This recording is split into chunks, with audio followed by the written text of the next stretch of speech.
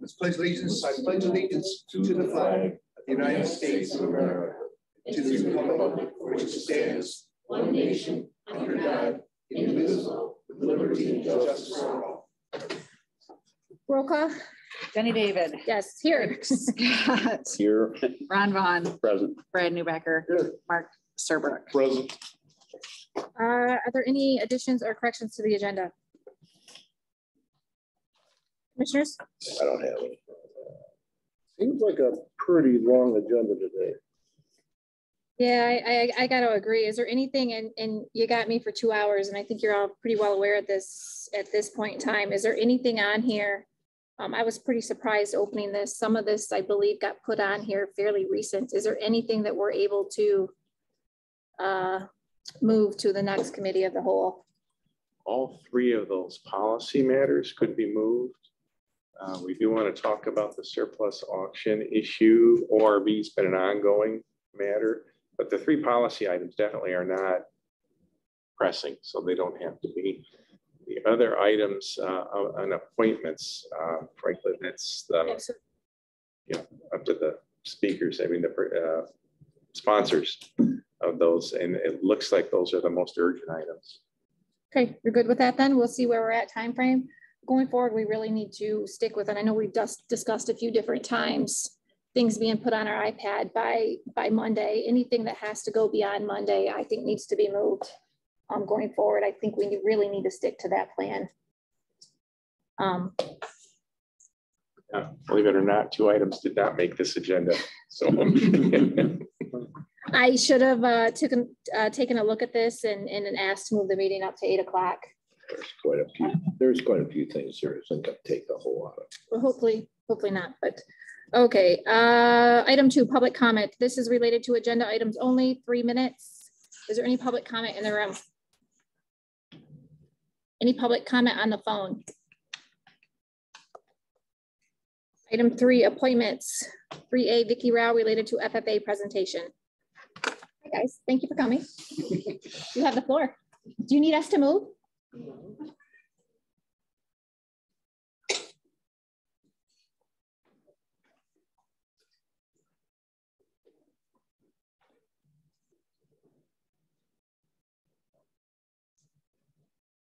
Good morning, honorable judges, timekeeper, fellow FFA members and guests.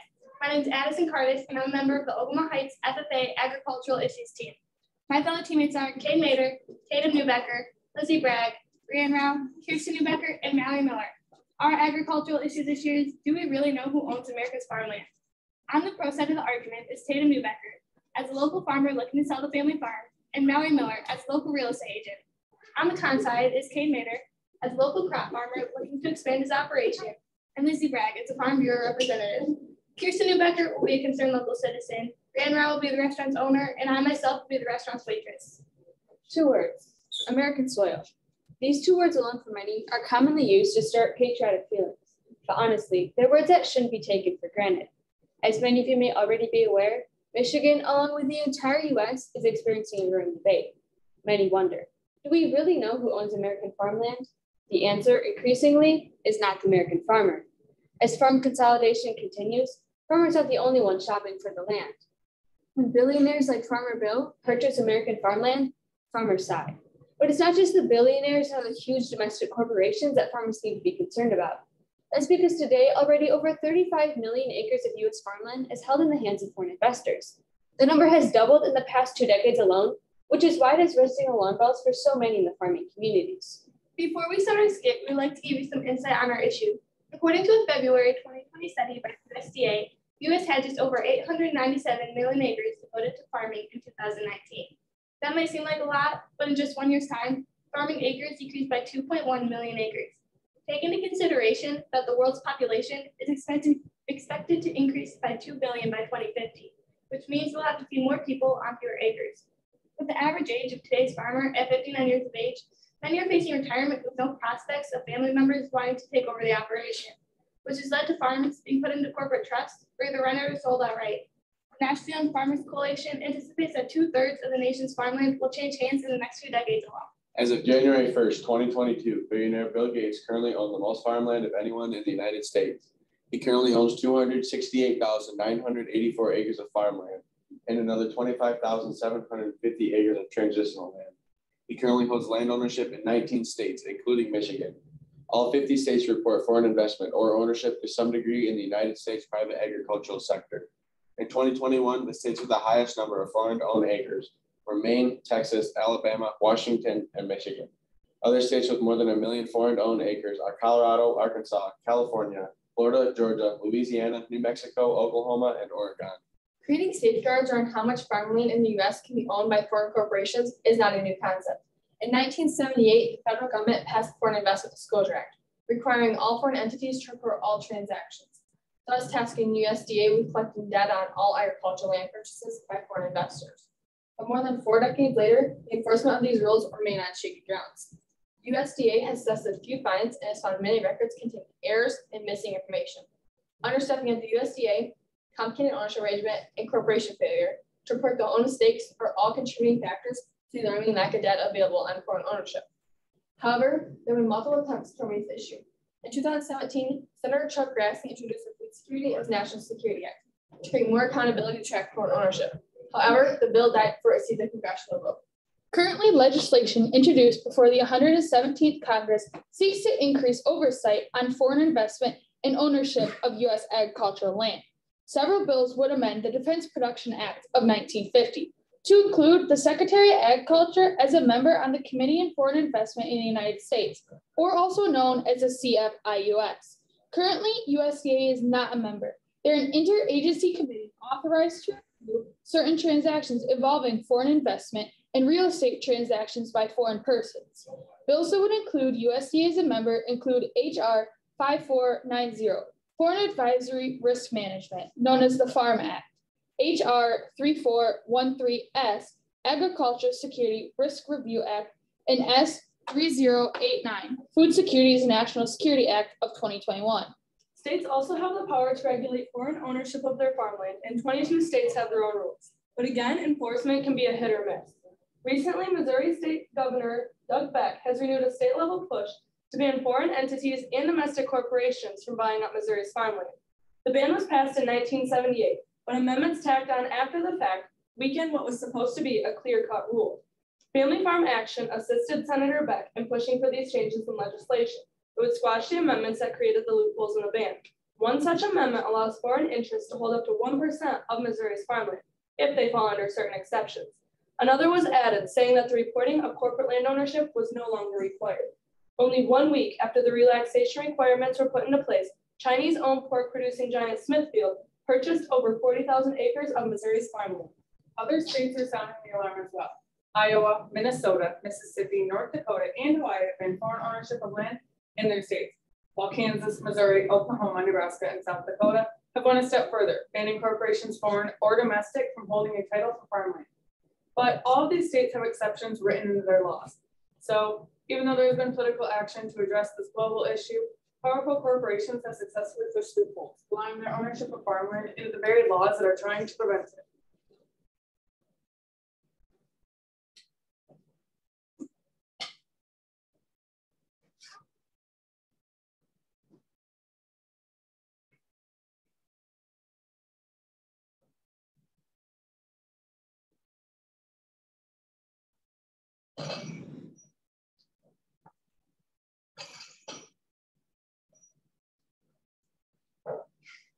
Morning, ladies. Welcome to Big D. Your regular table or what's for the bar today? Our regular, please. You got it. Help yourselves. Let me guess. 2 coffees and 2 slices of pie? Yes, please. 2 coffees and 2 slices of pie. Come in the room. Free. Welcome to Big D. Would you like a table or would you prefer the bar today? I'll take the bar, please. I'd like a table. All right. If you can have a seat here, and if you can have a seat at the bar, here's some menus. Can I get you something to drink with? What you'd like? Just coffee. Okay, 2 coffees. Come now. I'll be right with you. Here's your coffee and pie. Enjoy. Thank you. Thanks for meeting on such short notice, Tatum. I have some exciting news and I couldn't wait any longer. No problem. What's this news? I have 2 groups that are really interested in purchasing your farm property. Morning. Have you decided? I'll have a coffee and a slice of apple pie, please. Coming up. Here's your coffee. So Kate, are you having any luck on finding any farmland in that? I've had my ears open, but I haven't heard anything yet. Really? Already? I thought it would take a while. Is it one of the neighbors? No, everything I've checked into, they all want to sell and not rent. And there's no way I can afford what they're being offered for. I can't even come close. No, there are a couple inquiries on property from a few neighbors, but most are looking at leasing options and not purchasing. I'm sorry, but I couldn't help but overhearing the conversation. Did you say that you have some farmland here locally for sale? Kate here might be interested. Absolutely. I've been trying to increase my operations since my son has decided to stay on the farm. And with another family to support, we need to look at expanding. Would you be open to possibly leasing with the option to buy? I'm sorry, but I've been down that road before. Honestly, I just want to get out from under this and be done with it. So who's these interested parties and are they serious? Well, actually, it's nobody local. It's two investment groups that are going head to head for your property. As of right now, they're well above your asking price. I'm just waiting for the dust to settle to see who has the highest bid. Really? Wow. You see, this is what I've been talking about. These investors with deep pockets are grabbing up all the land. What's a guy like me to do? Unfortunately, Kate, little guys like us are becoming a thing of the past. I'm sorry, but what's wrong with investors? When someone sells, we all hope to get the most we can for our property. That's just good business. Congrats, by the way. Exactly. True. But unfortunately, with some of these investors, especially when from out of state, you don't know what their plans are with the property. That's true. Exactly. Are they at least farm-related investors? I am so tired of watching prime farmland get paved over to put up a shopping mall or another subdivision. Or is it going to become another solar or wind farm? Well, those are all important as well. Not on prime farmland. I'm not sure exactly what their intentions are with the property. I don't want to see my farm turned into a subdivision or shopping mall either. But you have to realize, I'm between a rock and a hard place. I have worked my whole life on this farm with the dream of someday my grandkids taking it over. Unfortunately, that's not their dream. It's gotten to the point where if I want to leave them an inheritance of some kind, I have to sell now before all of my equity is gone. I totally get it. You said investment groups? According to this, there are several foreign investment groups looking to invest in this area. Have you checked to see if they're foreign investors at least? I'm not sure the one might be. I think long and hard about selling to a foreign investment group. You people need to wake up. China's on the hunt. They made massive food marketplace in the last decade. In 2013, Shangyu International purchased US-based Smithfield Foods. At the time of the sale, Smithfield had 25 plants here in the US, 460 farms, and contracts with 2,100 producers in 12 states. In 2014, China National Cereals purchased two major agricultural trading companies. In 2017, ChemChina paid nearly $46 billion in acquisitions of Syngenta, giving them access to crop and seed protection products. China actually owns a very small percentage of America's farmland. Well, if it's just a few acres and it's not that big of a deal. Really? A few? At the start of 2020, they controlled 192,000 acres worth $1.9 billion, including land for farming, ranching, and forestry here in the United States. I'm all for Americans having the first chance at these resources, but when we propose a limit to who can own the land, they're obviously limiting the upside of the current owners. Well, I have to say, this has me thinking. You know, my family's one of those foreign investors. What? We're foreign investors in another country. 35 years ago, my grandparents purchased 120 acres of farmland in Canada from an aging farmer. His sons had no interest in the land, so he's looking for a buyer with the hopes of it staying intact. None of the locals were interested in the land for farming, so my grandparents purchased it as a family vacation spot. My grandparents have rented the land to a local farmer to take the hay off for his cattle. So now you have me thinking. I hope the locals don't think ill of us for being foreign investors in their farmland. Exactly. So how are some entitled to own foreign land, but others are not? Who makes that decision? The United States currently owns over 9 million acres of farmland in foreign countries like Australia, Canada, and Brazil. I don't hear them complaining. Our family isn't destroying the land or taking its resources. So who are some of these foreign investors that own land in the US anyways? Well, just offhand, I can name a few. Canada, the Netherlands, Italy, France, Germany, Europe, and Brazil. Oh yeah, don't forget China. The two largest are the Netherlands and Canada. Canada owns the most with just shy of 7 million acres, and the Netherlands at almost 5. Here in Michigan, 1.35 million acres are owned by foreign investors, with 90% of that being forests. Exactly. I've heard of a couple local farms that have sold out to some Dutch investors. They have allowed the aging farmer to stay on the farm with a light lease on the house, and have kept on all of the farm employees as well. To me, that would be a dream come true. Should we be allowing countries that we consider our enemies to be owning land and businesses here on our own soil? Or should it be countries that we consider a close ally? I think maybe we should take a closer look. Well, I don't see China letting the US own any farmland there. I've heard of some foreign investors that are amazing landlords, as well as some that are terrible. I think people need to beware and do their research before we're selling. Well, we are coming to the end of our time here. So before we conclude, we would like to take a minute to remove some key points addressed here today. Con. Both foreign and corporate ownership is taking farmland out of the hands of the next generation of American farmers. Pro. Farmers are receiving undoubtedly more per acre for their farmland than they would if they sold to local entities. Many are concerned about how much control China has over the US as a whole. Pro. It has made many people become aware of what is going on right under their noses. Con. Many of the crops that are being grown are going overseas to the countries that own the farmland, taking them out of our food supply. Pro. For many, nothing has changed on the farm's day-to-day operations. The farm is being run as it was prior to the change in ownership. Con. The extraction of natural resources and wealth from rural communities means that money is not being put back into the communities as it was prior.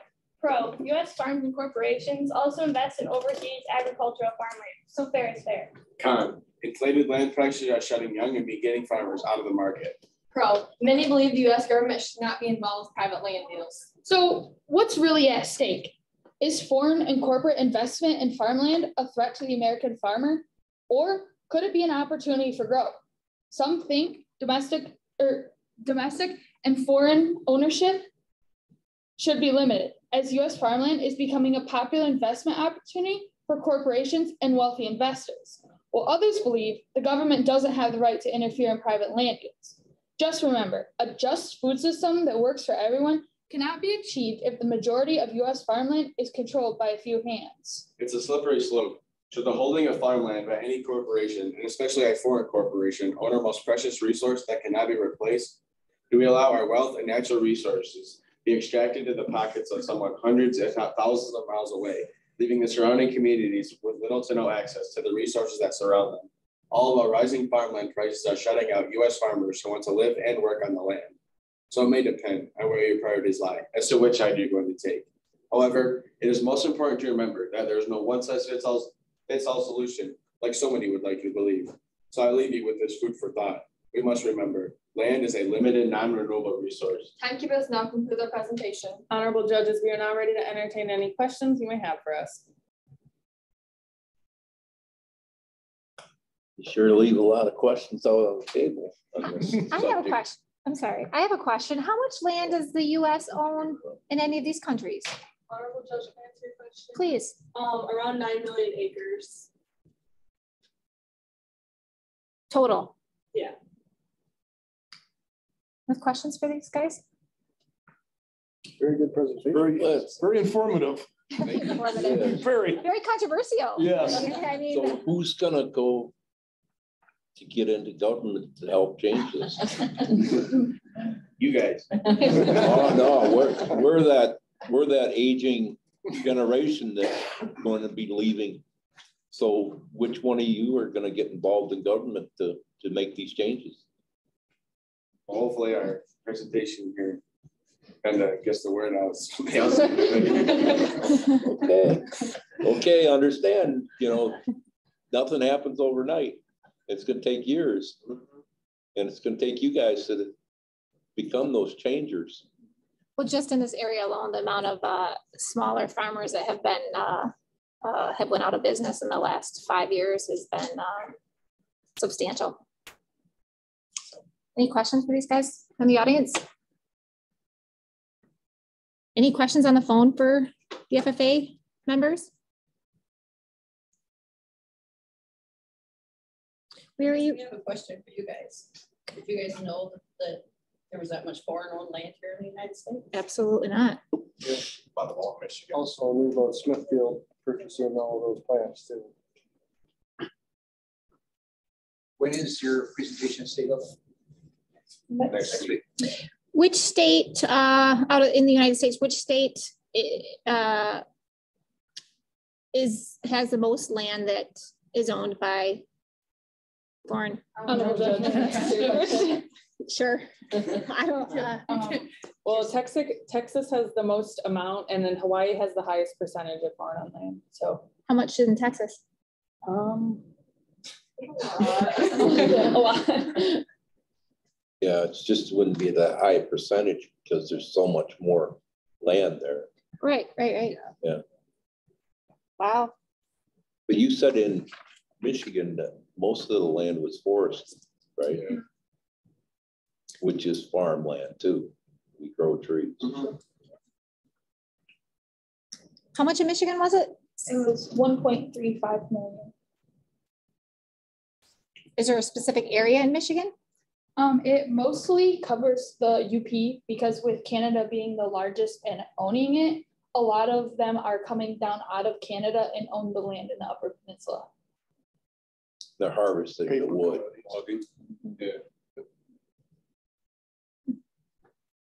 Where are you guys at? Have you presented at a local or at districts? Where are you at with the presentation? We go to states next week. Okay. Good luck. Thank you. Good job. Very good.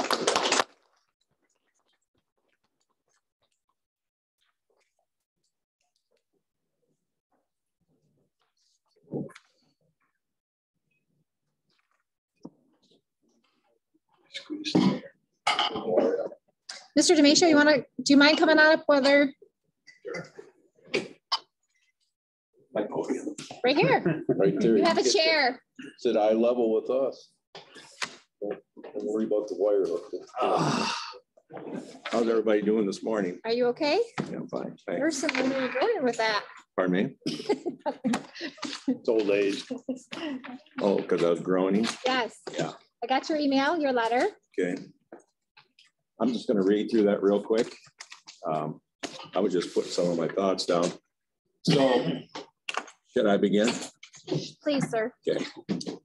The Rifle River Inter-County Drain Board voted in December that hearing at the fairgrounds to continue with the process to add portions of Ogemaw County to the Rifle River Drain. The Ogemaw County Drain Commissioner was precluded from being a voting member of that board because he owns properties in the proposed assessment district.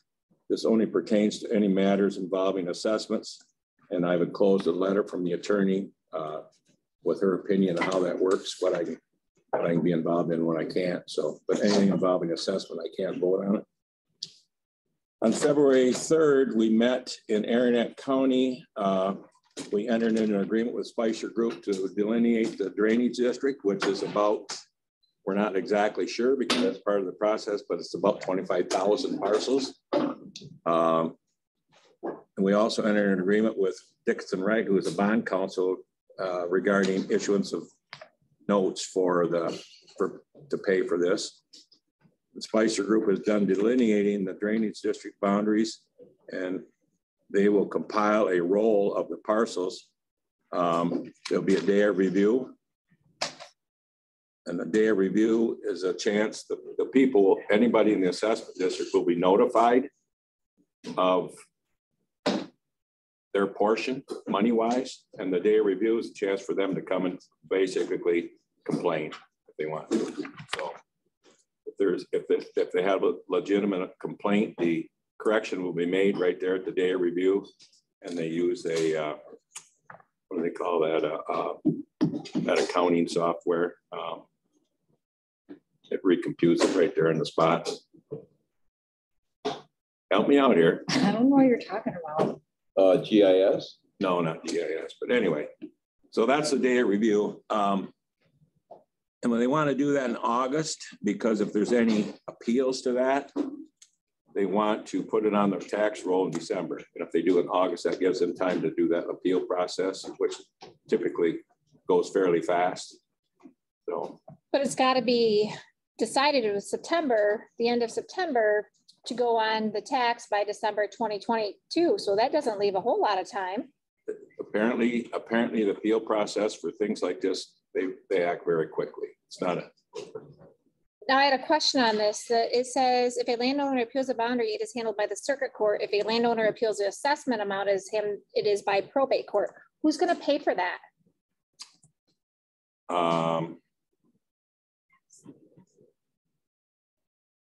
I'm not sure.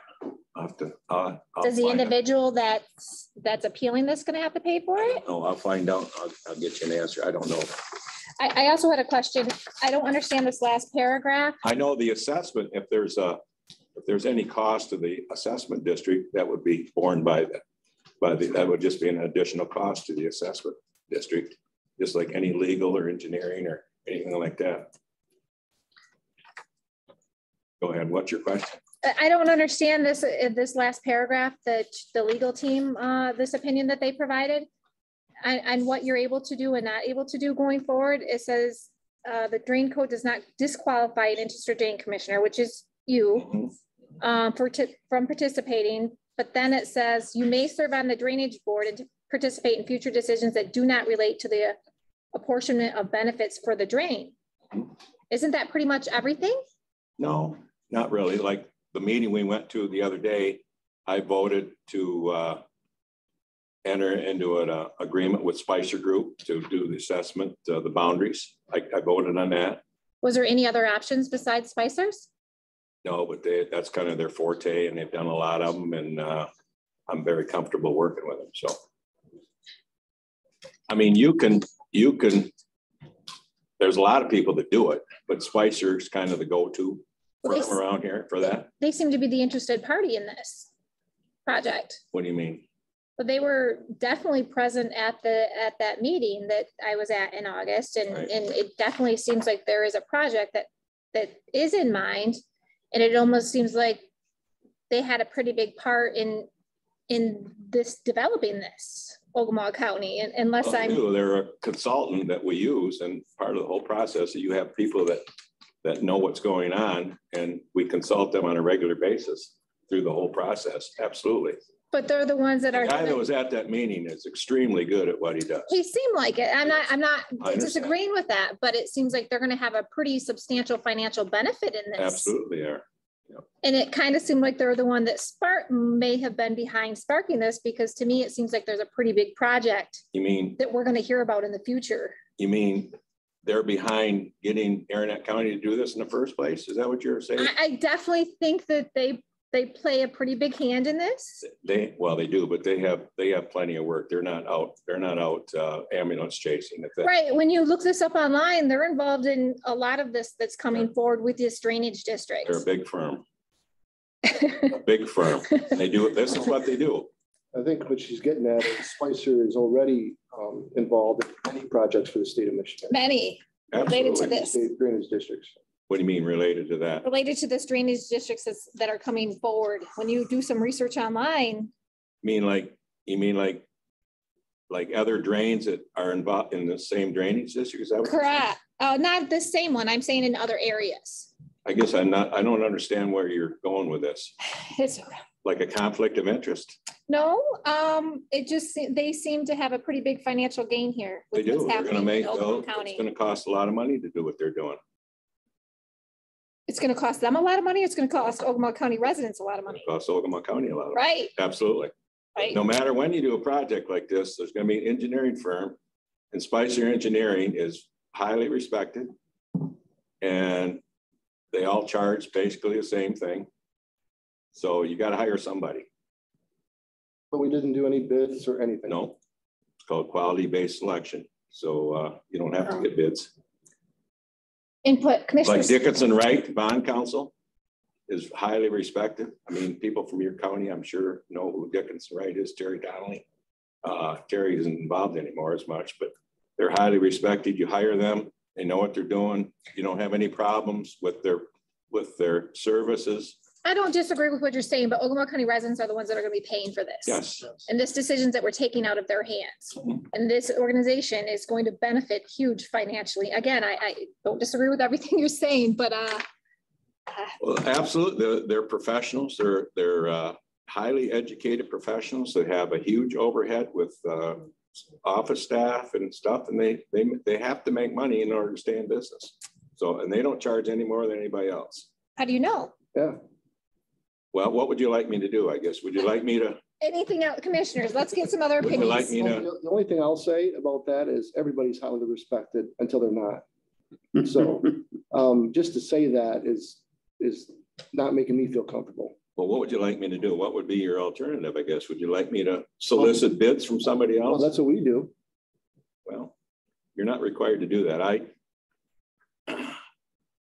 We got together as a board and we entered into an engagement letter with Spicer Group. So that's a done deal for as far as putting together this assessment district. If you as a board would like me to, I'm kind of at your at your discretion here, if you would like me to go to the board and say, I want to get bids on putting together the assessment roll as far as what everybody pays, I'll do that. I don't think they're going to do it, but I'll be happy to do it. Commissioner Serbrook. Mike, do you know, once they make a determination on the assessment district, the boundaries are? Yeah, once they decide what parcels are going to be included, do they, on the assessment, is it by the amount of land you own, or does everybody pay the same amount of, same assessment? No, it'll be, that will be part of the recommendation that Spicer does for us, because that's, you know, again, that's what they do. Right. And we don't have to necessarily adopt their recommendations, but it's assessed according to benefits received. Okay. So sometimes if you have a larger area, you might pay more. Right. Because I know some special assessment districts, everybody pays the same no matter how much property they own. So I was just curious as to, so they're going to judge it by the benefit that you're going to receive as a property owner. That's the criteria used, benefits received. So, and you have to make it, because they have this day of review and people come and say, why am I paying this? And my neighbor's got the same acreage as I have and he's paying this different. So you have to make it dependable, you know? And for instance, on lake levels, if we put in a lake level where we have a dam and the county controls the lake level, typically if you live on the water, you pay a factor of 1. If you live on a back lot with lake access, you pay a factor of 0.5. But that's up to the drain commissioner to decide that. Once you come up with a apportionment for your county has to contribute X amount of dollars. It's up to the drain commissioner to decide who pays what. And then you have a day of review. Right. And people can come and complain or whatever they want to do. And if it's just like you do with property taxes, or a review kind of thing. So similar to that, yes. You're right. Yeah. This says circuit court and probate court. If you want to appeal the decision that they make, you go in and make the argument. And why they do it that way, that's just the way it's done for intercounty drains. So you said the drain commissioner. So are you going to be the one that's going to make these decisions for Ogemaw County residents if they come in? No. So you can't have it. This is part of this? It'll be, Who will it be? Terry Walters from Gladwin County. Okay. I will be there, but I don't think I'll be the one that makes the decision because it has to do with apportionment. Because you'll be disqualified to do the, okay. Commissioner Scott. Well, as far as the engineering, I would be surprised if they did put it out for bid, if they get any more bids than Spicer. You know, Wade Trim's another major Michigan engineering firm, and they'll probably have a specialty of their own. I would be surprised if they'll bid against them in this, because Spicer does the drain stuff, among other things. And that's private business, and that's going to depend on who wants to bid anything. But what this last topic was talking about, where do you set on should it be a flat assessment per parcel? Should it be a unit based on acreage? Should it be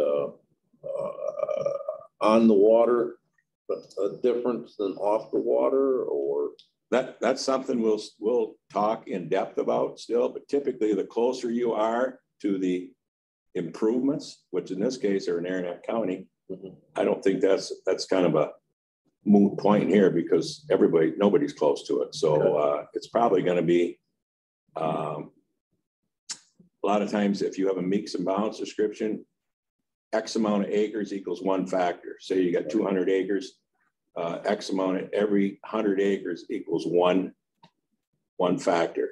Right. So we haven't figured that out yet. We're waiting to see we'll wait until the assessment roll is done so we can see what the dollar amounts are. And then we'll go from there. You think you'll have input on it, even though that you cannot be in the decision-making part of it? Oh, absolutely. Okay. Yeah. Commissioner Vaughn. Well, up in the north end, the rec area that's owned by the state of Michigan. They gonna pay into this? They don't have to. They don't have to. Of the law they made. Of course. No, what I got out of the meeting that Jenny and Brad and I went to, Spicer, it looked like they're the ones that built the fire underneath there and have to get this going. That's what I got out of that meeting. No, I don't think that's true, because I'm sure that Larry, the drain commissioner, I'm sure he talked to them about it, because it's becoming this whole thing started in I don't know, 2012, and was amended in 2017. It's becoming more and more prevalent around the state. A lot of counties are doing this now. Until the last 10 years, you couldn't do it. So it's becoming more and more prevalent. And I'm sure somebody put the bug in Larry Davis's butt to do this. And then he probably talked to Stacy, the attorney, and he probably talked to Ron Hansen at Spicer, and yeah. So. I think that was my point. And more counties are doing this. I mean, you can follow it right online, and Spicer seems to be the one that is everywhere. And I'm going to agree with that's what I was trying to say, Ron. It does seem like out of the most financial gain, it does seem to be this Spicer that is going to gain the most financially. So that raises a lot of red flags to me. And I don't think it's fair that, like myself, I live up by Lupton, I live up by the rec. I have just a lot where my house sits. I sure in hell don't want to pay the tax that somebody that owns 5,000 acres down along the river pays. Hey, easy, Tiger. I mean, that's my concern. My family owns a lot of acres. Are they going to have to pay more money? Why? Well, but is it fair for somebody just to have a lot to pay the same as? Farmers always have to pay more. Well, Commissioner Newbecker. Well, I don't necessarily think that Spicer is the only one that's benefiting from this, but I mean, obviously the state of Michigan's got plenty of projects going on their website with this, and Michael Gregg is the chairman of the board of many of these committees or boards. There's two of them. There's only two people that chair all the boards. There's a lot of them. Yep. So, I mean, I don't know a lot about it, but it just seems like it's some sort of an extension of good old boys thing. Well, trying to build up our roads and our bridges and our infrastructure all over the state of Michigan. Well, I can tell you from past experience, if Spicer handles this, you're not going to have any problems. Appeals. So granted, there's a lot of consulting firms in the state of Michigan. I mean, northern Michigan, not so many, but you get down south, there's a lot of, because there's a lot of municipal work going on constantly. So that's what these people do for a living, and they're paid accordingly. They all are engineers with advanced degrees, and I don't know what they charge an hour. I mean, attorneys are up to about $200 an hour now, probably. So it costs a lot of money to do stuff like this. Tim, you have quite a bit of experience. Can you give your insight, please? Well, I can say I'm bothered at the thought that only Spicer was considered for this, because I know there are a lot of other firms in the state. I don't know if they'd be interested in the work, but unless you ask, you don't know. And the idea behind the competitive bid, not only do you get obviously pricing that will be at the top of your list, but are there other firms out there that are more qualified than Spicer to do that work? And will they do it for less money? You've not had the opportunity to make that review. So it's, to me, potentially an opportunity missed. And I'm not suggesting, my experience with Spicer is exactly what yours is, that they're a great firm. And I don't want my comment to come off as being that anybody's being unscrupulous. But part of the idea of going out for bids on these projects is you don't end up in a situation where there is wrongdoing, where there is price fixing or something, because we know we're going to get the bid, we're going to charge a little bit more for it. You want to avoid that, and the only way to do that is to get the competitive bid. Well, we've got a we got a bid from Spicer, a dollar amount to do this. So they're tied, they are tied into that. I hope it's more than just a dollar amount. I hope there's a list of, work products that you're going to see from it, which I'm confident there are. We do. I have that actually. It's what their engagement letter, what they're going to do for that. But the idea that, firm B never had an opportunity. I'll certainly pass that along to the board. That's frankly, it's just a standard best practice everywhere. It's not just for drain projects, for everything. Is that public knowledge? Can they see that bid that you're talking about? I have it right here. We actually, and I've been in office since '83, and I haven't been involved in a lot of projects, but quite a few. And we've never taken bids on any consulting firms since I've been in office. So I've only been doing this since '84, and I almost always said, I got more experience than you do. That's what I'm saying. A yield. That's doing your checks and balances. I mean, I understand what you're saying, but it's not uncommon to do quality-based selection. It's just you get somebody that you're comfortable with. You're used to dealing with. They do a good job, and you know all the people that work there, and they're competitive in their rates. So, how do you know? Well, because I guess.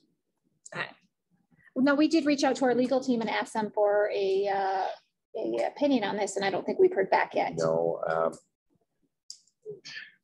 and I'm sure Mike will tell you the same thing. This is a very complex system, and in one of the conversations Mike and I had, at this point, it's a done deal. And once these projects get going, literally the drain commissioners, in this case, inter-county drain, becomes sort of its own municipality. They're calling the shots on everything. And it's just unfortunate that frustration's been there for decades.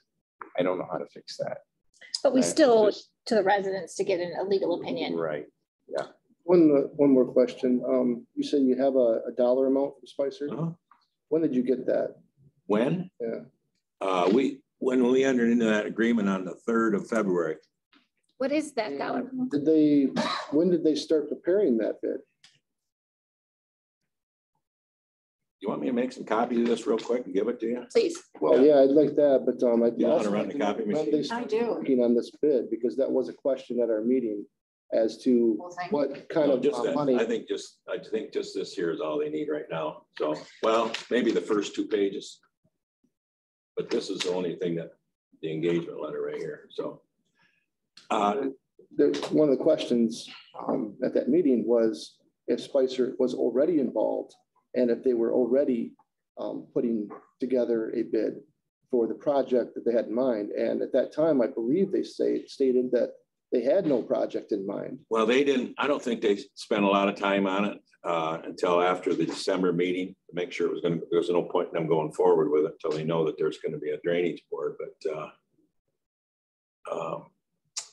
so they had an idea of what they were going to do. Yeah, absolutely, sure. I mean, this has been going on for well over a year, and I know that Spicer, the people that work there, I network with them, and anytime I got a question, I call them, and they give me advice. There's no fee for it or anything like that. So, but same way with the attorneys. So, like you say, you get comfortable with them. But there's a reason you get comfortable with them, because they take care of business. It's not a good way to do business. Well, that's an opinion. It is. Well, whose money are you using? Yours? I understand. Well, part of it's mine. I have a bunch of rental property, so I'm paying just like everybody else. Tim, would you touch on the? I didn't say anything about that, but part of this project is going to be updating the GIS for the county and the benefit that's going to be to the county. The work product, the GIS component, the mapping, if you will, that goes into this, and it's intense. They will go through and do topographic mapping. They'll likely do some soil work. Obviously, all the parcel work will be involved. Many different layers of data that will go into that project. The district will share that information with Ogemaw County. So literally we'll get a data dump. All of that data will be available, say, to equalization or to planning and zoning if they have use for it. That will be accessible to everybody that way. Randy will be here probably in the next few meetings to talk about GIS contracts. And this will definitely play into what will then be able to be made available, not only to officials, but to the public at large. And then there is value to that, no question. Right, and that's going to be all incorporated into the project. Some of the work that they'll do will involve aerial photos. So when they do the topographic mapping, I think they've got that down to margin of error of something like 6 inches, yeah, which is incredible. We used to say, you know, if you're within 10 feet, we're good. 6 inches is pretty good. Now, will anybody ever have need for that level of detail? Who knows? But if there is later on a sewer or water infrastructure project that goes into play, that data will be very valuable. Commissioner Serbrook, did you have something? No. Oh, I thought you did. No, I'm just reading this and I'm really impressed they're gonna do a ladder. Just fly over Vernac and over. Does the intercounty drainage district own land? Do they own land? Yeah, do they own land? What do you mean, do they own I'm land? just trying to make sense of this part of your letter there. It says the attorney, or I'm sorry, this is on michigan.gov. It says the Attorney General has given the opinion that lands owned by an intercounty drainage district, which are used for drain purposes, are exempt from property taxes. I'm not sure. I don't understand that. I'll find out. But land owned by intercounty drainage district. I don't know. Good question. I have no idea. Well, it'd be a government entity. They don't pay property taxes. If they did, they had to say that. So they do. If they did, there'll be an assessment for more tax money being paid back. There'll be an assessment. Part of this assessment, there'll be an assessment for county roads. MDOT will pay an assessment. Municipalities will pay an assessment at large for public health. Yeah. So those take money out of one pocket, shove it in the other. On public roads, it's based on their 66-foot easements of land in the district. And that'll be up to the county commissioners whether they want to build it. They can build a road commission 50% of that. I think is how that works. I don't know the exact formula. It's up to the county commissioners. County commissioners fill that, or the drain commission? No, the county will be billed for it, and it's up to the county commissioners to decide whether they want to pay road commission to pay for half of it. Boy, that's I don't know what the 51A or something like that they call that. Remember how many parcels were involved? Again, they don't know for sure, but about 25,000. 25,000. And Ron, way up where you're at, I wouldn't get too worried because it's probably going to be the initial one might be a little higher because all this expense is being incurred. But after that, might be like maybe $1 a year. Sometimes it might not be anything. There'll always be an assessment roll. Some years it might be zero, but there'll always be a line item on your taxes. But some year it might be zero. Mr. Newbecker, did you have something? Thank you, Mr. Dematio. Thanks for the update. You're welcome. Continue to keep us updated. I will. So there was a couple of questions. Oh, I'm sorry. Get a chance to write them down. Somebody asked me a question. I didn't know the answer to it. Was it you about who pays for the appeals? Yep. You've got circuit court and probate court on here. That is one question I'm sure we're going to be getting from our constituents at these township meetings. Be honest with you, when they get their assessment, it's not going to be worth appealing. In my opinion, I don't think. So we'll see. We'll find out. But most cases, it's not going to be worth it. It's not going to be worth the appeal. But because what did you mean by that? The amount is going to be so small, it won't be worth it. But if they don't have to pay it, well, they're going to spend hundreds of dollars on appealing it for a $10. Right, that's my question. Who's going to have to pay that hundreds of dollars? I'm going to find out. I'll find that out for you. Okay. Other questions that he could take back was he also the bidding process. Yeah, I'll ask them about that, and I will let you know what their response is. Okay. Anything else? Thank you very much. You're welcome. Have a good day. I'm going for coffee with Craig's buddy now. Bill, you're up next. Hi, Mr. Dematio. See ya. Thank you. Yeah, Mike. Thank you. Yeah. Good morning. Good morning. I'm Phil Durst. And this is Penny Paya. Penny is the new director of the Ogemaw EDC. Penny I believe you got her bio. So she comes to us not only with qualifications. Thanks, Ron. She comes to us with enthusiasm and ability, and we're very pleased to have her on board as our new Ogemaw EDC director. At our January meeting, the board elected officers for 2022. I was elected as the president. The vice president is Rich Castle. He's with Consumers Energy. They know Rich. Our treasurer is Ray Stover, president of Michigan, My Michigan Health. And our secretary is Elizabeth Grabo. Of course, Commissioner David sits on our board as well, and we appreciate that very much. Just a couple of things, and we'll be glad to answer questions, but I know your time has been taken up quite a bit this morning. A couple of things that I want to mention to you, though, is that we have a revolving loan fund. We are right now in our first application period for revolving loan. We got a grant from USDA Rural Development that funded the primary portion of that. We also have some small donations, $3,000, not being small, but compared to $95,000, some lower donations that also have been added to that.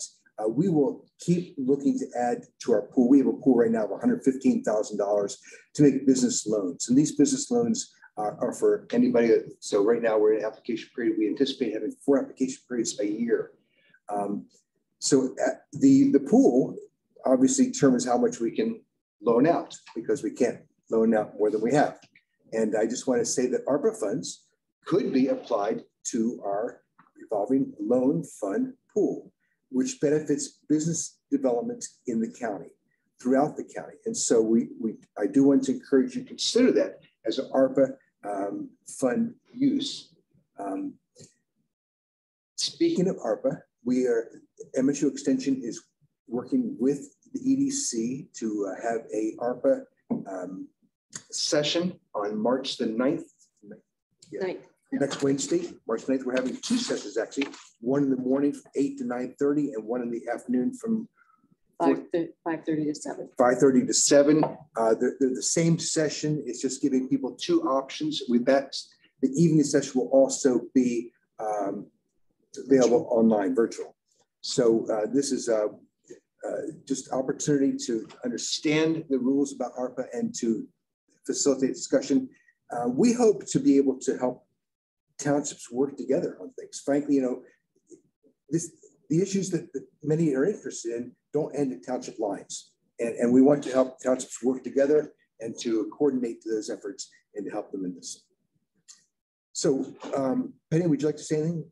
Because I dominated so far. No, you're fine. Just that with the ARPA sessions, we are doing RSVP. They're going to be located at the Michigan Works office, so we can take advantage of some of the technology that we have there. I did.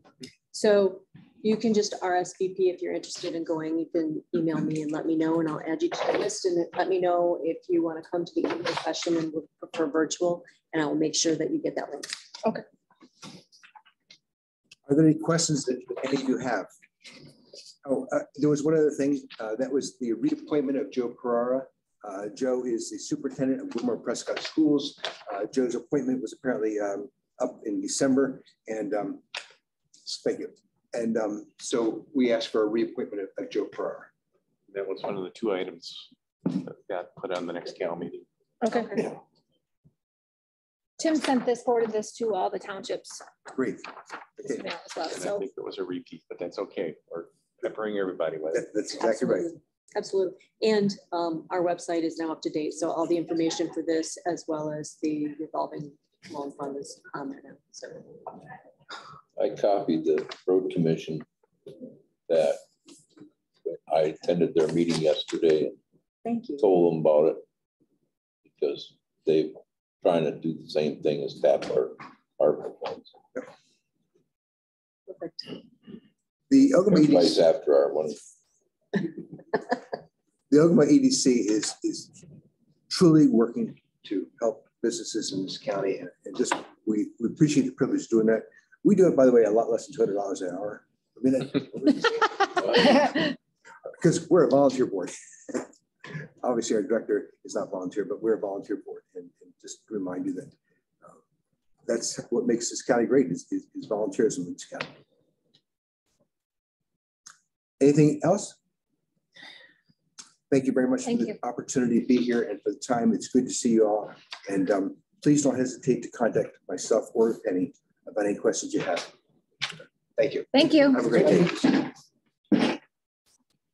Item 3D, Randy Booth, Equalization Director, related to remonumentation contracts. Randy's not here, but he did send requests to the legal team to prepare the contracts, which are loaded onto the iPad. So that's what he needed to talk about. Those contracts are usually signed and ready to go by spring so they can begin their surveying. So I'm sorry Randy isn't here. I assume he submitted these because he felt they were ready. So you'll have a discussion with them and see what the plan is? Yeah, I mean, he may have just bought himself 2 more weeks. Okay. Because otherwise it would go on for next week. And I can't tell you that for sure that they're ready. Okay. Was he aware that he was on here for appointments? He has to be, so Okay, yes. perfect. Item 3E, we have Brian Gilbert, Sheriff, related to vehicle lease option. Hi. Morning. How are you guys? Fantastic, thank you. So we come up with this idea here for the vehicle replacement. Remember, part of our budget and what we talked about before was 2 vehicles for this fiscal year. So this is an option that we wanted to talk to you about doing a vehicle lease to offset the cost of one of the 2 vehicle purchases. So Deputy Vetter has done a lot of the research related to this, put together the numbers that you should have received as far as the grants and the lease money that would come from DNR to offset the costs. You should have received my memo that kind of just summarized for talking. I'll go into the numbers a little bit. What this is DNR will pay for a lease payment, but they will not pay for a purchase payment because the state of Michigan doesn't own a vehicle. They're all leased. So that's all they do is lease. With that, if we can get basically $11,000 from them to go towards the purchase price of a vehicle, it just takes that much less money to cover it. At the end of the 3-year lease, for $1, the county owns that vehicle. There is no mileage restrictions. That can be, there's none of that. It's just it's a one-time a year payment. The upfront cost, as you can see, would have to be covered off with equipment and everything. But after that, it just would be the yearly payment on it. With that, it's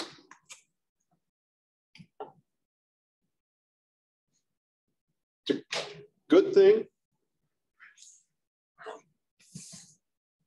Like I said, saves county money. Always a good thing. Gets us a second vehicle for towing, which is what we're kind of looking for. In the summertime, we got a full boat and we have to pull an ORV on the weekends. So this vehicle will be utilized for that. And then throughout the week, it can be utilized as a normal patrol vehicle, or sheriff can drive it or whatever. But it can be utilized for that as well. But as long as we have that vehicle for the weekends to pull our stuff that has to be pulled, then the rest of the time. And the nice thing is that when those miles, the DNR also pays for the gas and the oil maintenance on that vehicle while it's being used as a tow vehicle. The rest of the time it's just county, it's just like a normal county car where the county would incur the cost. Gives us an opportunity to get a Tahoe. The Tahoes right now are rare, and with the exception of these 2 that are currently available from Berger Chevrolet, it's going to be well into 2023 before we see the next round of Tahoes. So this one is available, this 2022 Tahoe through Berger. again, it gives us a second tow vehicle for ORV and for Marine Patrol for towing those different things needed for the patrol and whatnot. We do have 60,000 in the 301, which is the sheriff's office budget. When we put the budget together, we did put it for 2 vehicle purchases. So we do currently in the budget have money for a vehicle purchase that would go through this program. The questions will come when and if we get the USDA grant opinions back. Those are up the chain to the higher ups to make a decision on that. Once we get a decision whether they're going to fund the USDA grant, then we'll have to make some decisions as far as the second vehicle and that type of thing. But as far as this program, we have the money in the budget. The DNR lease program would give us, some money to offset the cost of just outright purchase. At the end of it, we would own that vehicle. When you say DNR, do you mean the Marine grant? Would be actually through the 3 grants. So we would submit each grant as we submit them would have the lease program. So each grant individually would put a portion to it. So a 3-month increments. So Marine, ORV, and the snowmobile would go towards the lease payments. But how I read that was the Marine grant is the only one that will allow. No, it's all 3. All 3. The ORV, Marine. Will allow the purchase or the lease of a vehicle. It's just that Marine grant. The other 2 just are maintenance on a vehicle. Did I read that wrong? Maybe. I read it somewhere. But yeah, it's the way it's broke down is it's actually every 4 months for each grant for $300 per month for a total of $1,200 each grant per year. So you're looking at $3,600 per year to go towards that vehicle, excluding plus gas and oil. Because there's 3 grants, correct? The Marine, snowmobile, and ORV. Correct. Yep. So I thought the Marine was the only one that would actually. No. So I was concerned a $5,000 grant, which that grant's typically $5,000. We utilize $3,600 of that. We only have $1,400 left for wages. No, that's totally. The vehicle lease is totally separate from wages and stuff. So right, but it's got to be taken out of that $5,000. We're only allowed $5,000 for that grant. Plus, it'll pay for extra mileage and leases. So that's additional money? Yes, it's additional. But there's only additional money we're going to receive from the state, or are we still capped at the 5,000? No, there's no cap. Yeah, let me.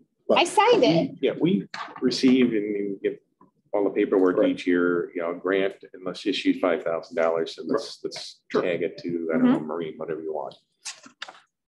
So are you saying that there will be an additional $1,200 that will be submitted by the state, so that becomes $6,200 instead of $5,000? Yes, that's correct. Plus whatever gas and oil that's used. A lot of that vehicle is being used as a tow vehicle for the. So they'll pay extra. They'll give us extra money for gas and oil for that vehicle. For that vehicle as well. Okay. Yep. That's kind of why I realize this county hasn't really done that before in the past, and that's why is trying to start utilizing this, because it's just more money from the state instead of the county. And Paul, you mentioned $60,000 in the 301 budget, but you wouldn't need $60,000 because you're only going to pay for like a quarter of it, or that was what 20% or whatever it is. That should we get the other USDA grants, then that'll be also be utilized for those vehicles. Right. So, the advantage to doing this is that you don't have the entire cost of the vehicle in a single budget year. You can spread it over 5 or 4 or whatever you choose. Yep. Okay, so you're saying, sorry. Commissioner Scott, go ahead. Okay, you touch on some points here. I like this lease option. But in order to really do this, we're going to have to change the culture of how we buy. Because we don't want to get into a lease purchase on 1 or 2 vehicles and that's it.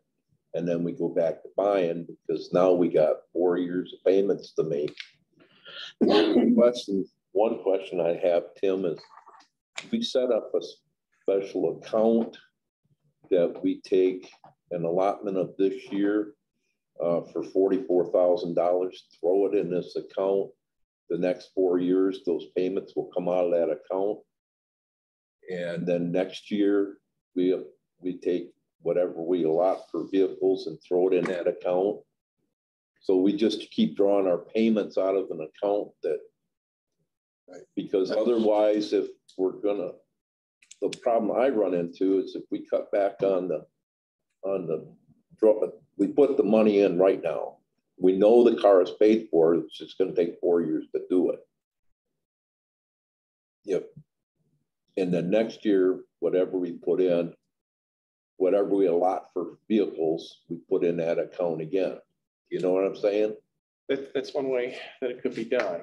What I know some of my colleagues will do in their budget years is just, we'll use the sheriff's office as the example. We have a vehicle line in there instead of beginning the 2023 budget process at zero. They're going to start at least $10,000 because we know we have that obligation that's in there. Right. Okay. Right. And that we try to do with all the contracts that we have, sometimes more successfully than others. If we know we're going to have an expense in this area, we have several multi-year contracts, so that we just have to make sure that we budget for that. So it's a discipline, frankly, starts at the department level through me to eventually the board to make sure those costs are accounted for. Right. Because we have the obligation. This year, in year 4 of this lease, we have now started 3 more leases. Right. So the payment this year is, say, $11,000 for one car. Next year, we've got 2 cars on the hook, and we're paying $22,000. Or if we escalate it to 2 more cars, 33, 44. By year 4, our payment is going to be $150,000 because it's going to compound. So my question is, do we start dumping this money into a separate account? So in 4 years from now, that account sets at $200,000. Definitely could set up a separate fund that just addresses vehicle leases. See, if we're 60,000 this year, we dump that into this account. If I just go by 4 years, that's 240,000 will be in that account. Those payments, those annual payments come out of that account. And I know that car is paid for 4 years from now. Now thinking broader than just the sheriff's office. Oh yeah, yeah. Vehicles like in building and zoning, and we had, equalization had one. Right. Any of our vehicles would be eligible for this program. So we could have an single fund that deals with vehicle leases, and we do exactly what you say, make sure that it's funded each year to the level that's needed. Or, as you said, put the entire amount in there, and that's where it stays until the vehicle is paid off. And then we monitor it because things happen. The other question I got on that, now, USDA, will they pay for leases? Or will they have to purchase the car? And that's kind of one of the things I wanted to stress. The USDA grants and this totally separate. Okay, that's what I'm saying. Neither one of them has any bearing on the other. But what we traditionally have used USDA. Sure. Okay. For purchases. Yes, they won't go for a lease. They won't. Where the state will only go for a lease and not a purchase. Okay, so if we change the culture of how we buy vehicles, then we're going to walk away from USDA grants. Absolutely not. No. Why would we? That's well, because I'm taking all my vehicle money and putting it in an account to pay for leases. There's nothing saying that we have to keep leasing vehicles either. No, there's nothing saying that. But if we're gonna, it sounds like a good deal. It is. Most counties actually do have 3, 4, half a dozen cars on these 3-year leases, and then after the 3 years, they just get new and they then another account that they're buying cars. Right. So a lot of them, they lease their vehicles. The patrol wheels are all leased. I get it. Yeah. No. Because it makes it easier for budgeting because they know every 3 years they're going to get new cars. Oh yeah. Instead of, well, are we going to replace this one or not? They know they're going to replace it. Well, that's kind of my question on do we set up a separate account so we can front load that money into it, and then we know that we're paying off those vehicles down the road. Right. We know the money's there, and absolutely, and that bill will get paid. Right. So I totally agree. And it's not only just for our our sake, but you can feel in your office, you can feel assured that there's a future on buying vehicles. Right. And you don't have this crapshoot every time you come here. Right. And then on top of that, then maybe somebody will start building some trust between office and commissioner. Commissioner Serbrook, did you have a comment? No, the only thing that bothers me is it's the interest rate. That is crazy. Yeah. You know, and I understand that it is what it is, but my God, you're looking at, 6% interest rate. Yeah. On a lease vehicle. Yeah. I mean. Yeah, when it's all said and done, they're going to be paying about 8,000. That's 3. We're going to get from. But for 4 years. No, 3. That's for 3. Well, for 3. Well, 6.0. Yeah. 4. Right. But I mean, that's when you look at it, it's not like a mortgage. It's simpler interest than that. But the thing is it's a trade-off. I think it's a trade-off for the lease. And that's unlimited miles. It's not like the regular lease. Am I looking at this wrong? I guess how I read this was you're going to be pay for this. Again, I think the lease is a good option, but I'm just wondering how we're going to pay for this. How I'm looking at this is the marine, we get 3 grants, correct? The snowmobile, ORV, and marine grant. Yep, $1,200 each per year. Oh, I thought the marine grant was $5,000. That's what I'm sorry. This is what we're allowed for this lease. And how I read it was the ORV and snowmobile grant were just utilized for operating and maintenance, could not be used for purchasing. No, the marine could be used for purchasing. So are we looking at combining all of those grants to pay for this vehicle? No, they're individual grants. Each one will cover a 3-month period is what he's got set up. Okay. So each grant will have that additional money put in for the lease. So between the 3 of them, even though 2 of them overlap, marine and ORV, each one of those grants individually will pay for that period. That's how the state wants us to break it down. According to Richard Kennedy, who's in charge of all the DNR grants, I've been in discussions with him on this. That's how he would like to see it broke down, make it easier for him. If we put in $300 per month for 4 months for the marine grant and 4 months for the ORV grant and 4 months for the snowmobile grant, obviously we're going to be using the marine and ORV more than just 4 months, but basically we're going to get $300 a month for 12 months out of the year. So to make sure there's enough funding there for maintenance, to pay for that individual that's doing it. And how many vehicles are over there? Do we need another vehicle? Are we short on vehicles right now over there? Well, yes and no. I mean, the part of the problem would be replacements. So we've got 3 vehicles that are 150 or approaching 150. So we're going to look to phase those out as part of the program.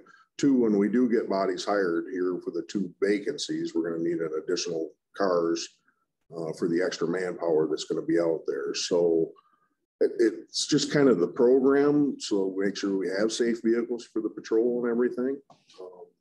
Just want to make sure that this vehicle is going to be primarily used for this purpose. The purpose of towing. And absolutely. Yeah. For the marine, for the snowmobile, and for the ORV. I mean, that should be the primary purpose. Absolutely. Primary purpose is a tow vehicle. Second will be utilized as a patrol vehicle when it's not being used as a tow vehicle. It may or may not be utilized as a patrol vehicle.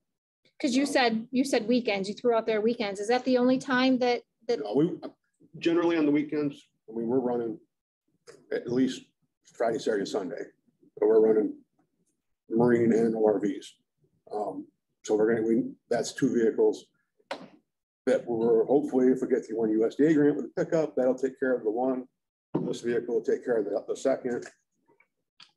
We're hoping to try and keep miles off the normal patrol vehicle fleet. So we don't have vehicles with 150,000 miles on them out there with guys running hard across the county in them, if it's a safety issue. They don't make cars like they used to, obviously. I mean, the days of them going better. Huh? Commissioner Vaughn, did you have something? Yeah. What?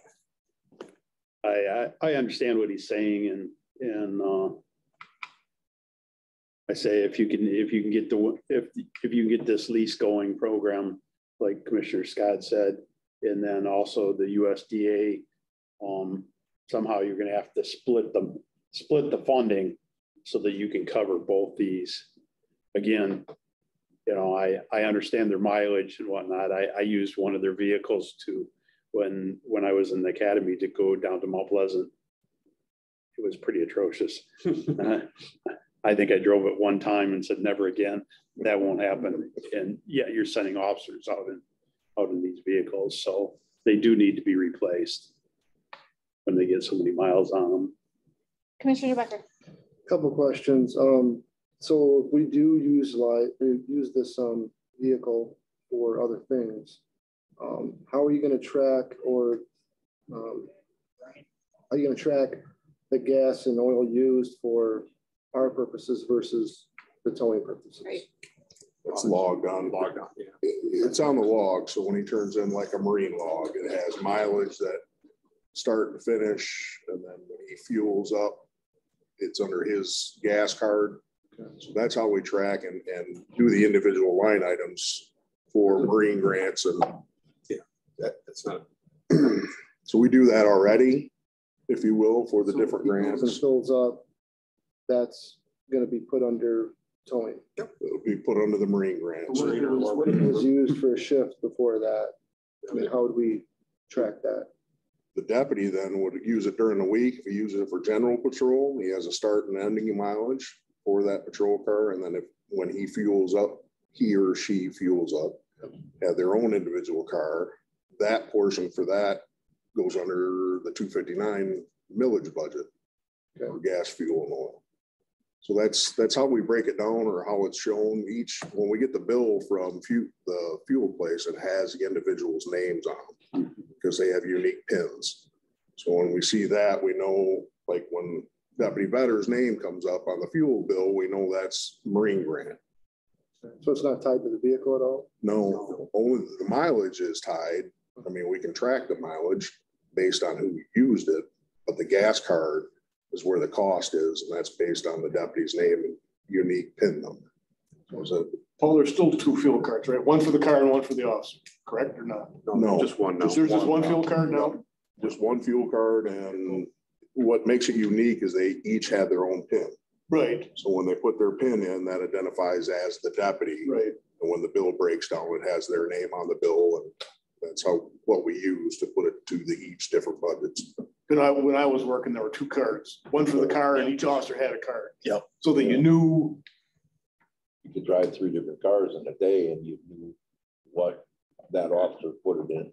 Yeah, now you got to put it all on your daily. If you got to switch cards, you got to put it on your daily, because there's not that option anymore, because there is only just one card. So it's just. Commissioner Becker, did you have more? Yeah, just, I think the 3-year lease or whatever you guys want to go with is definitely something to look into with all of our vehicles, but we need to be concerned about how far we're going out with these leases because of a millage that could pass or not pass. And we don't want to get too extended out on something that we sign a contract on. We can't pay for it. That's why the 3-year.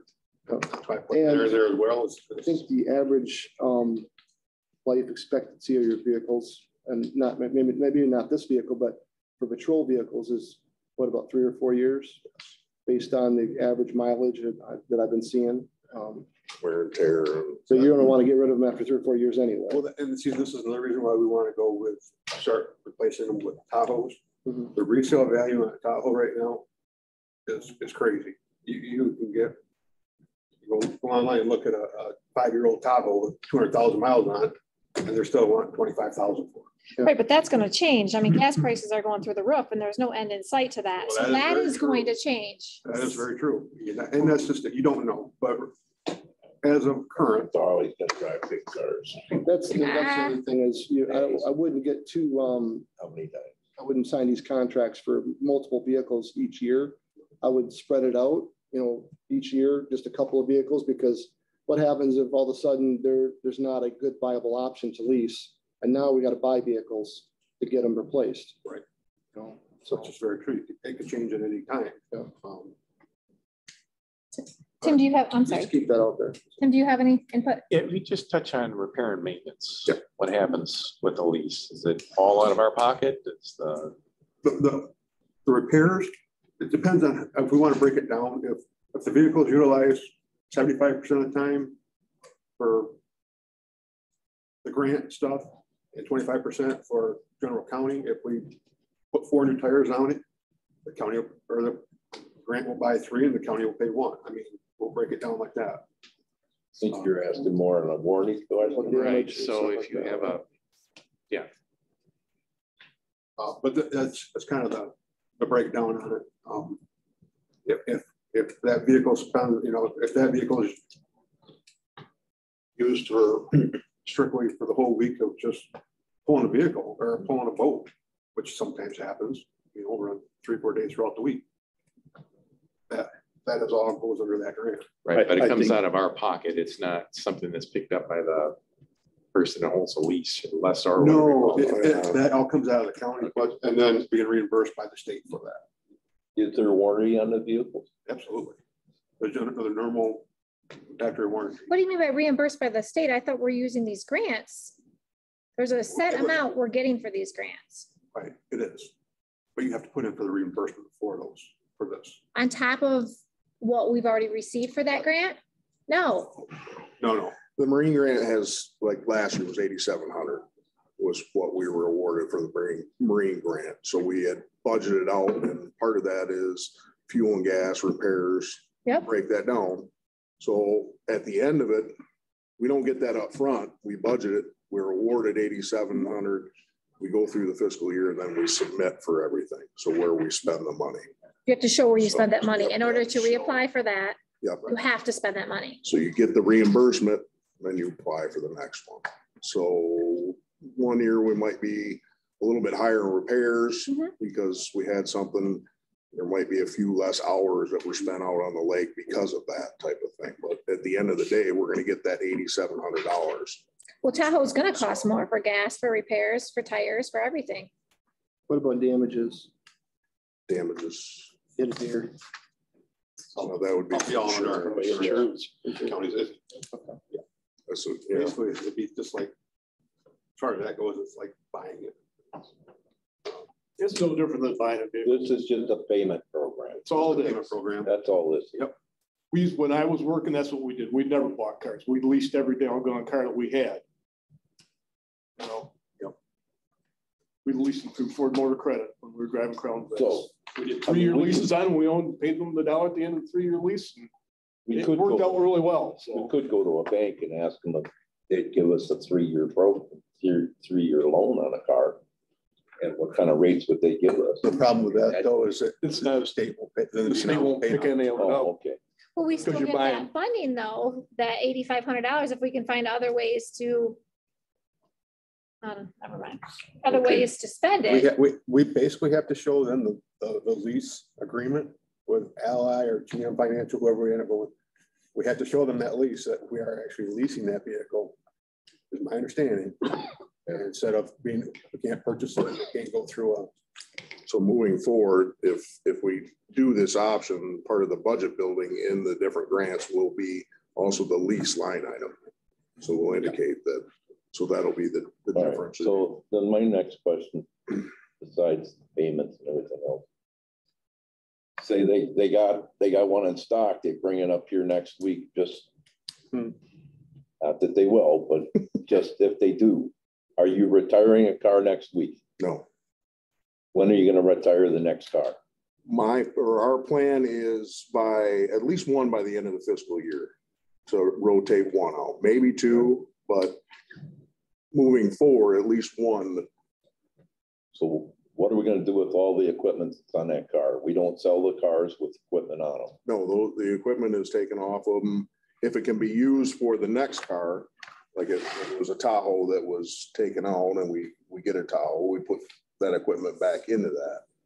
And if you don't? And if you don't, then it's stored in the back and until back here right now from the last car. There's a bunch of stuff. Why are we putting that on some cars? Because it doesn't it doesn't fit. Oh, come on. No, wait a minute.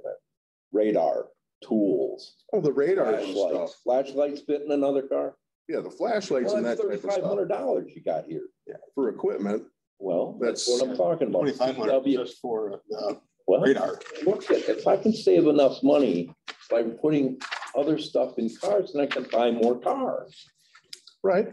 All right. Yeah. We're moving look stuff. At this on a, you know, I'm not just trying to be cheap here. I'm trying to get you more vehicles by spending $26,000 extra on a car, 2488, 25,000 in 2 cars. I can buy another car. Here's the problem, and it's not a problem. It's actually like $4,500 is for a new radio. Yeah, just the cost. That's what the cost is.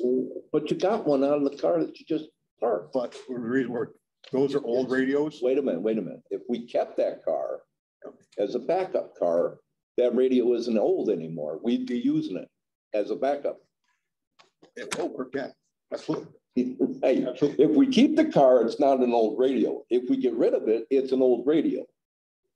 Now wait a minute. I think the question on the table right now is this vehicle lease. I think we can further discuss this, but just moving forward at this point in time, this vehicle lease option, is this something you guys want put on?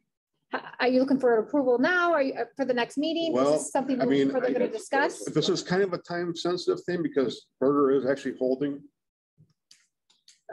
How many cars are they holding for us? Right now? Yeah. 1. This Tahoe. But he does have a couple.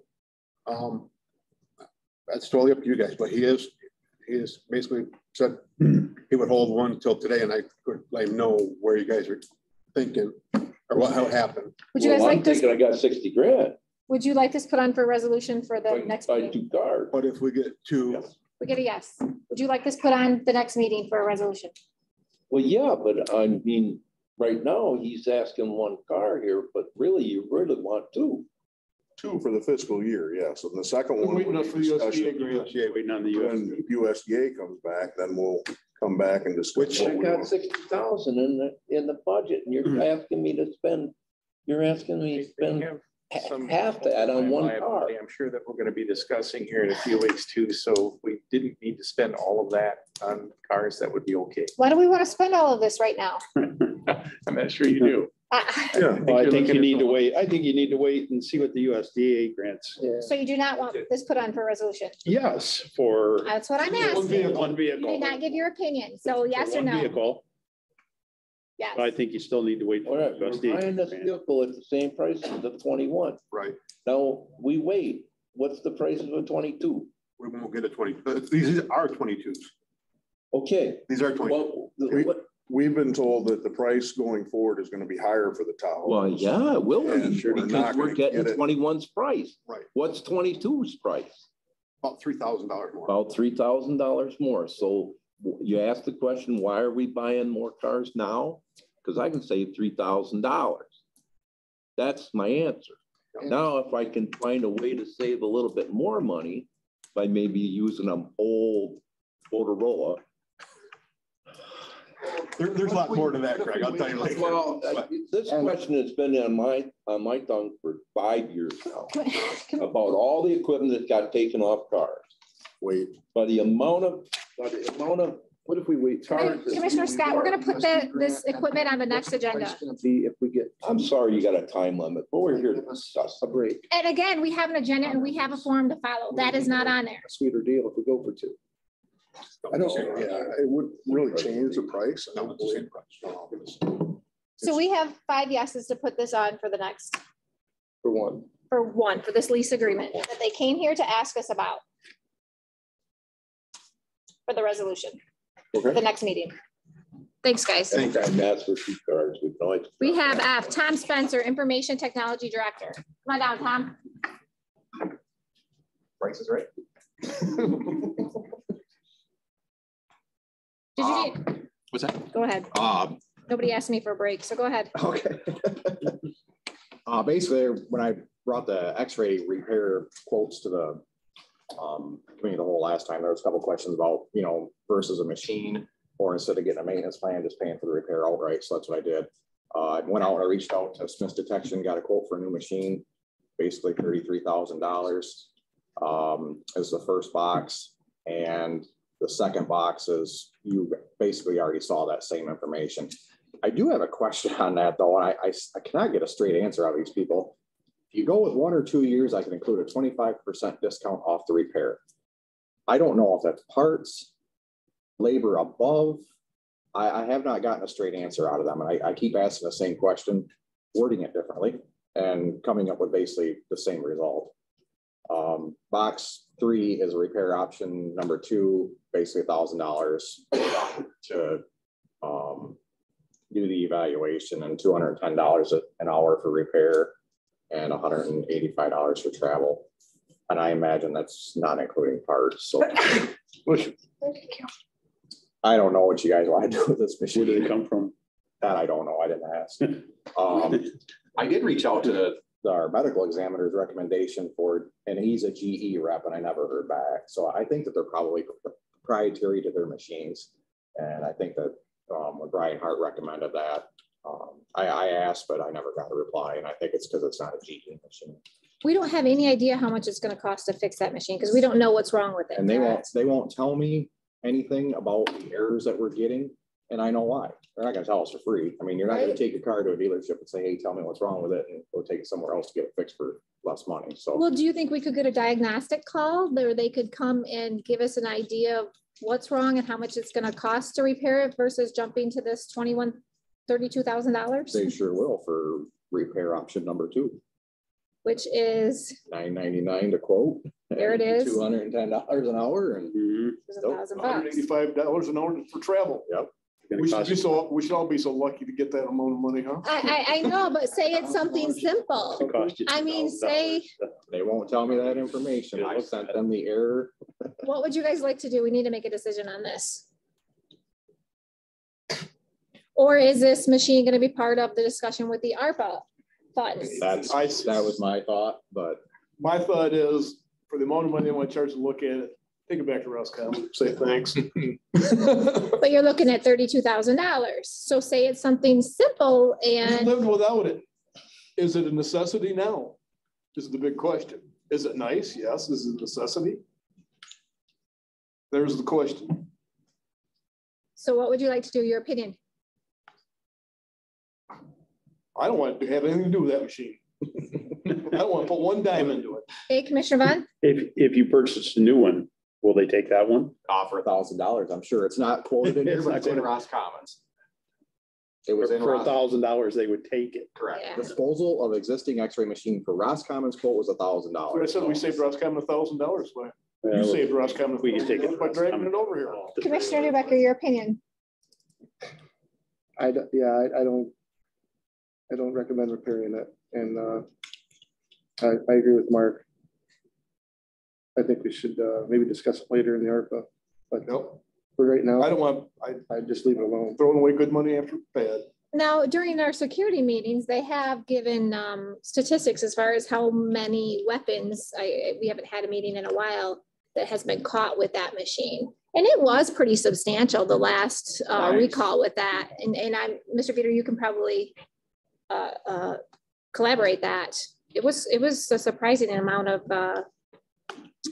findings that they found with that machine when it was working.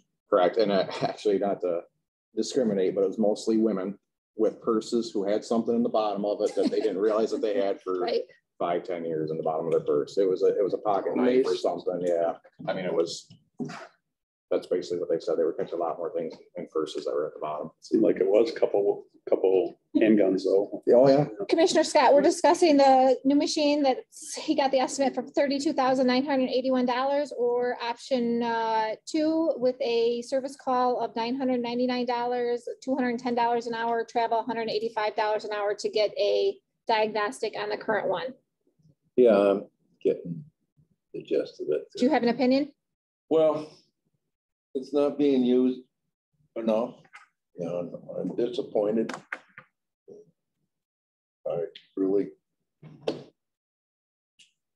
I don't want to go without one, but at the same time, if they're not going to use it for everybody, I don't know why we're spending the money. I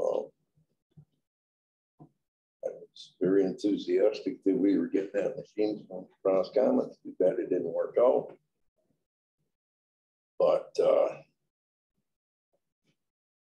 no, I'm fine with not fixing that one. But if I was assured that they were going to use a new one, I would say okay. I agree with you, and I hate just picking and choosing. Too many people not to use it. Can I speak up on behalf of the security committee? I think right now, as far as the repair existing, I mean, I also hate to not, wonder if it is something simple, and this could be fixed with $1,500. Jenny. Hang on, Karen. For the $1,500, I would hate if this was a simple repair. So is that something that would be another question for the ARPA funds? You know, to look at a diagnostic versus a new machine? It's all fair game for ARPA, all of it. Roscommon got rid of it for a reason. I heard AirNet doesn't have one.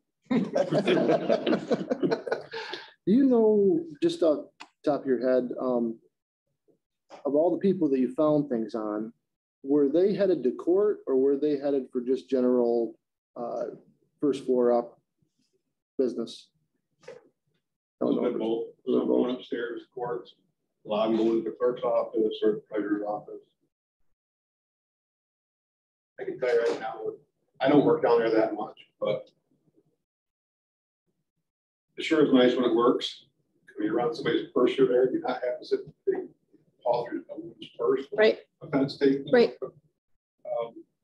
Holy cow, there's a lot. That's a lot of stuff in there you have to go through. Run through the X-ray machine, it's a lot smoother, quicker, you get through quicker. Can you go without it? Absolutely.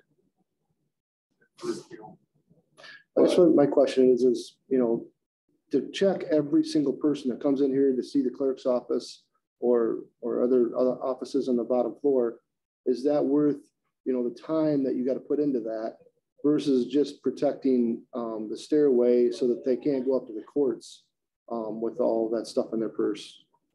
Unfortunately, in today's age, I think the whole it should cover everybody. They can get just as bad at the clerk as they can. Well, they can do that in any business in town too. Absolutely. So you can't protect everything. I'm just trying to say, I'm trying to decipher the amount of people that we're holding up from coming into the building to do this, and the fact that we're not even doing it half the time anyway. Is it really worth that? I'm trying to think of the word, not convenience, but the opposite. Inconvenience? Inconvenience of having to come through one door into the building when we could just protect the courts. And I think that's what the whole purpose of that machine was to begin with, was to protect the courts. I like the machine. You and I have had this discussion. I like the machine. I highly in favor of it. I think everybody should go through it. I do. In a minute, Karen. Yep. Well, I guess it comes back to, you know, if we're going to have it, then I would hope that we would actually use it. And I don't see that happening already. So do we really need this thing? A lot of days it work. It may not be a bad idea to have before we make a decision on this, to have the head of security come to our meeting and give his input on it. It would be nice for everybody to hear those statistics like we've heard, and possibly give us some feedback. I think they should have some input on this. Well, regardless, can you just make it mandatory that everybody that comes to the door is checked? Well, I think we need to ask him versus hearsay what we've seen of the individual, the head of security, what is happening and why. If you got to wait an extra 30 seconds or a minute to get through, oh, well, get to work a few minutes early. I mean, I always show up. Every time you leave, every time you come in. I don't care. I don't care. I show up a half an hour, 45 minutes to everything I go to. Are you guys okay with, are you guys okay with having security, the head of security come into the next meeting? Can we ask him, Tim? Karen, did you have input? I do, from the security committee. Please keep in mind, as you consider replacing this, that the security committee did report to the state that we have a metal detector. I don't think it will look good from a security standpoint if we downgrade and get rid of that detector, since we've already reported to the state that's part of our security system. That's information that, again, can we ask him to come and report to us? Good point. Before we make a decision? If you guys want to, I can send this to Mike Bowers. He's got some grant money coming down. That's never quick, obviously, but we've already talked about that. But if you want me to send the quote to him, I will. Please. Say it's on the radar. I'd rather have one than not have one. But like Watsky's been all along is everybody gets checked. Nobody goes to an airport and gets let go through the thing. How about we put this on for him to come and give input as far as all the guidelines and recommendations and Okay. Thank you. You're welcome. Anything else? Yep, the TV cart. Yep. What? The cart. We were talking, Tim and I were talking actually, so with Mid-Michigan using the annex building, and there used to be a projector and everything over there for presentations, and there's some things that happen over there after hours. I put together, basically I took the previous cart, same exact cart that we got here, and updated the quote for it. $3,561 to put a rolling cart over there just like this in the annex building with the Logitech group microphones and everything, so they can do Zoom meetings after hours. Mid-Michigan did kind of spark it off, but I know Ryan's got quite a few meetings over there. I'm sure with probably for PowerPoints and everything, MSU for presentations. I wouldn't mind putting a projector over there, but then it's tied to that wall. Right. You know, this is, you can wheel this around, you can turn it around because there's two sets of tables over there. There's the curtain. Get out of the building if need be too. Well, that's kind of what sparked it because I don't really want to drag this over there from Mid-Michigan. No, but I can, but will it be just as large as this? the same exact setup. I think the cart is a slightly different brand, but it's the same setup. This is on the agenda here because it's not a budgeted item. So if your board agrees to do this, we'll put together a resolution to take that funding out of contingency, which has in excess of 12,000 in it yet. So plenty there, but there isn't any funding within anybody else's allocation to pay for it. Well, you're looking at renting this, if I read that correctly, the draft building usage. I mean, having this could increase rental, correct? It could, but it's certainly in line with where technology is today. Absolutely. It's almost expected. So, questions for Tom? Commissioner Vaughn? No, good. Commissioner Newbecker? Commissioner Scott? Oh, I like this. I'm good. Okay, so we'll have that on for the next meeting. We know where the funding is going to come from. we do. Okay, thanks, Tom. Sounds good. Thank you. I'll see you at the gym. Yeah. Mr. Veeder. Okay. Hi. Okay. So I sent you a massive pack of text amendments the Planning Commission has been working on. I believe one of those, there's a brief explanation of those as well too. These will have to be approved by the county commissioners before they can go into effect. And I'm here to see if there's any questions on these. There wasn't a whole lot. You highlighted all the yellow stuff that was changed, correct? On a few of them, yeah. In particular, the first one, the chapter 1, the definitions, that's new. Number 2, section 2.29 for efficiency dwelling units, that is completely new. 3, just a couple of minor changes to the minimum requirements for dwellings outside of manufactured homes. Those were highlighted as well. 13.3, sections 13.3, 14.3 are new or changing existing language. 5, section 2.10, replace C and add D. That's kind of a change and an add as well. 6 is new. 7 is replacing what was there with the signs, which that majority of that section is all brand new as well too. Questions, comments? Mr. Scott? Well, I'm totally involved in all this on the Planning Commission. We talked about this in great length. Just about every one of these topics, and some to over months. The smaller home, that was something we talked about for at least 8 months, and basically it's reducing the size of the minimum living space. And what let me note that the building is still built to exact. It's not to, it is only really just reducing the size of the living space, the minimum living space of a home. We were at 720 before. Now the text amendment is 400 square foot, but the house still has to be built to code. That's electrical, electrical, plumbing, drywall, the insulation. This is not okay somebody to buy a shed and call it a house. That was something that was everybody on the planning commission agreed wholeheartedly.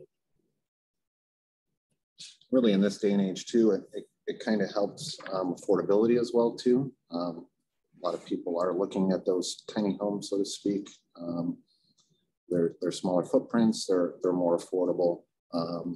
Example would be today, a 720 square foot home at $150 a square foot to build would be about $108,000. 400 square foot home for an individual at $150 a square foot would be about $60,000. So it does make it more affordable.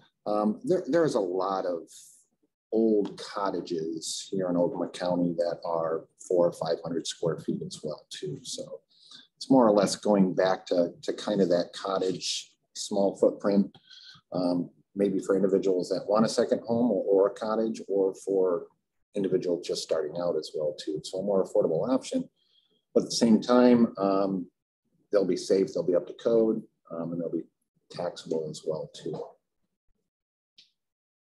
As you've gone through here, I don't know if you've noticed, I'm having a particular issue with people living in campers. So this is a better option for those people because we know it's safe, regardless of whatever anyone tells you. Recreational vehicles are not designed to live in, so they will not pass building codes. So this is something that would help those people that are starting, so as well too. How come the definition of the campground? Why was that important to put in here? More or less to define and this is more or less from the state. Anything with 5 or more recreational units on it is considered a campground. And I don't know if it was super necessary to put it in there, but to kind of define it.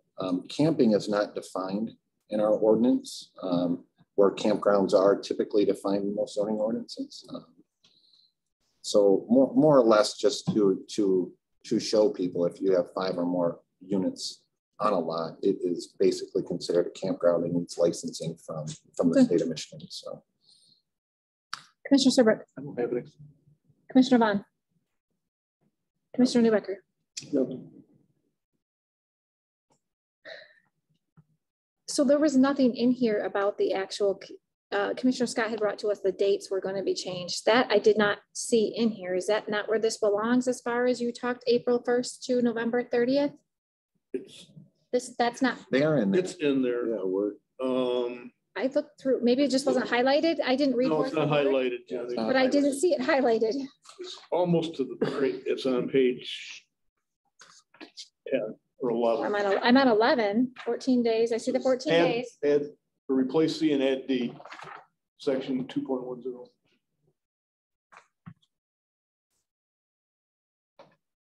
It's after where he's got highlighted in the mini storage garages. Storage on lots containing. It's the next page down. Because I had some individuals asking about it last night. So I just wanted to make sure. Do you have it? Because going through my packet that I printed from the packet I sent you. I don't have it.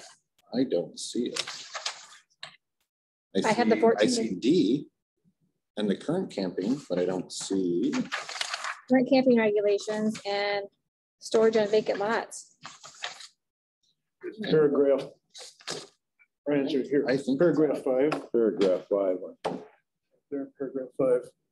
But there's not the dates. It says Yeah, 270 days. April 1st through Not in mine. November 30th. Yeah, I don't have that. What page? Well, according to this, it says page 10. Do you see it? Of, Here. It's not in my packet. Oh, But he has. yeah, page 10. There's page 10. Next. Check it out. Next one. December 31st. Right here, April 1st. Okay, it is there. I'm sorry. I was looking at the next. I was looking at page 11. Because they asked me to bring this next month. If it's approved. They wanted to see this. Okay.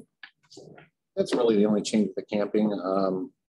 Kind of redesigned it a little bit, make it easier through the whole process. It was confusing on what's allowed on vacant properties, what's allowed on properties with a dwelling on it. So kind of split that up a little bit, make it easier to read. And then the time frame is the biggest change. Instead of the 270 out of a 365 day period, which is different for every single camper.